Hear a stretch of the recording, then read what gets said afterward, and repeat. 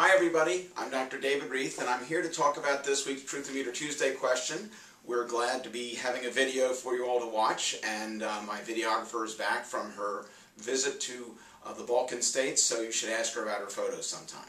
Well, we asked what was probably a pretty easy question by the fact that everybody got it right. And what we asked was, it's good to have a tummy tuck before you're done having children. And the answer, as all of you know, is false. If you have a child after having a tummy tuck, basically you're going to undo a lot of what you achieved with a tummy tuck. Another question that many people ask is, well, suppose we didn't want to have another child, but something happened and I've had a tummy tuck and now I'm pregnant, is that going to hurt my baby? The answer is no.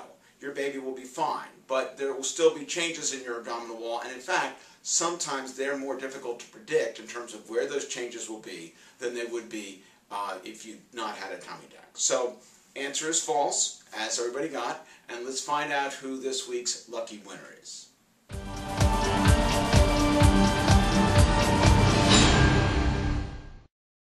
Ashley Moses. Ashley, congratulations, you're this week's winner. We have a $100 gift card for you. Come on into the office and pick that up. Might be great to use it on some sunscreen with all this wonderful sunny weather we're having. So, thank you everybody for playing.